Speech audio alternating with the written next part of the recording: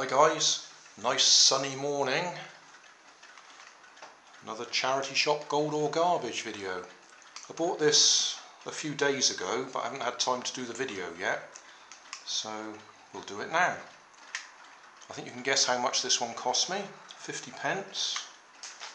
That was in Cancer Research in Fishponds Bristol. And it's another one of those shake and go cars. Now, I wasn't going to buy any more of these. Bought this one a while back. Took me a while to work out what it was, but I worked out in the end. And most of the shops seem to be selling them for about £1.50 each. So when I saw this one at 50p, I thought, yeah, alright, we'll buy another one. And when I picked it up, it worked straight away.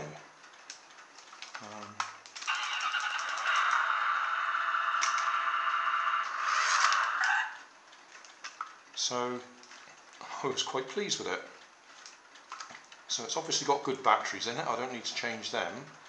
But in response to a request from Will Hobbs, I will actually take it apart and show you where the shake sensor is. It's a tilt switch inside, so that when you move it, it knows that you're shaking it, and I assume it's got some sort of counter in there as well, so that if you shake it a lot, it builds up the length of time that it'll run for. So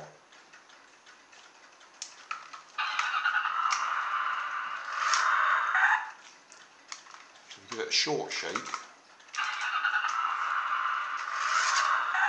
it goes a fairly short distance and it does that braking noise at the end of it, whereas if you shake it a lot, it'll go the full length of my kitchen.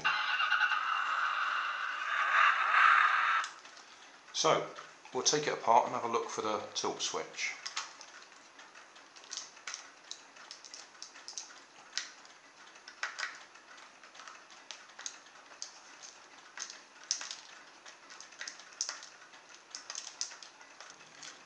Oops. Those springs are the, well, call it suspension on the front here, because there's a little switch just there that detects when the steering is up or down, or the front wheels are up or down. It can check when you're on the ground. And the same at the back, there's a button there, so it only runs when you've got it on the ground. Right, I think it's refocused. So here's the control board. That's the micro switch that detects that the front wheels are touching the ground. Just there, there's another micro switch, which is the one underneath.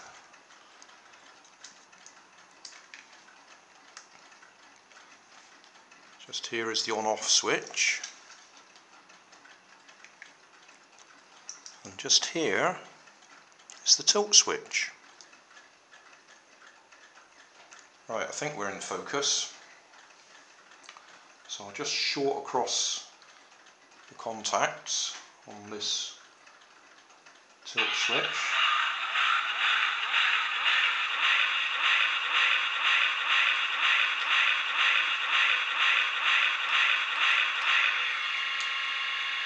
And it won't actually start moving unless I push that switch in at the front. That's how it knows whether it's on the ground or not.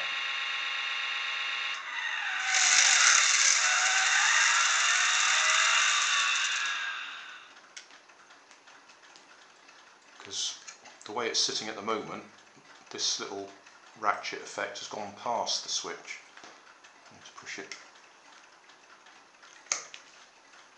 So within this circuitry here, there must be a counter to count how many times the tilt switch is shaken, and also some sort of time delay to decide how long it wants the wheels to spin for.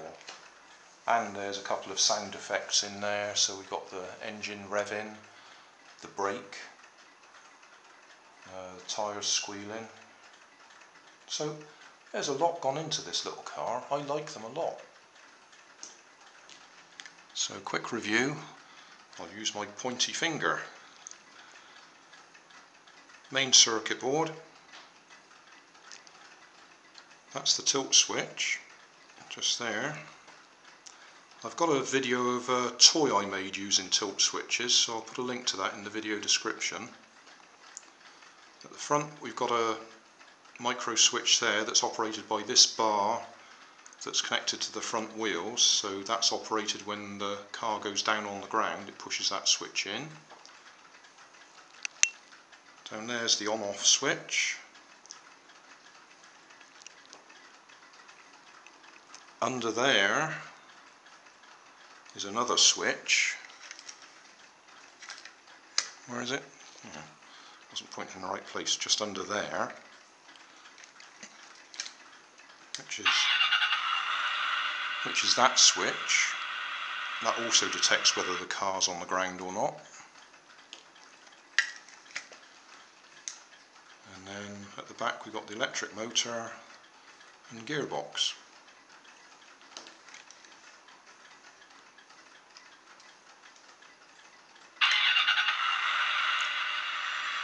And then up in the top of the car we've got the speaker.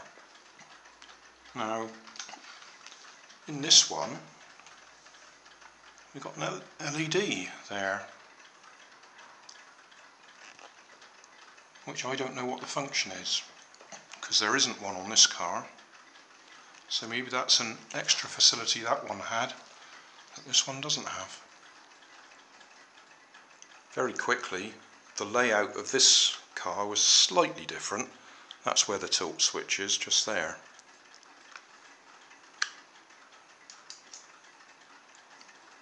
Right, that's it.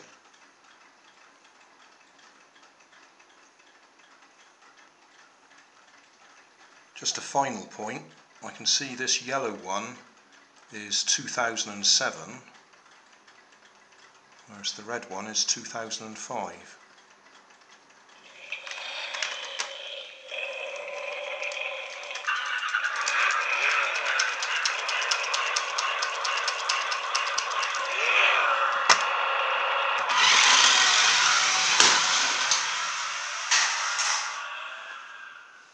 Well, that test run, the red one had more wheel spin and shot off to one side.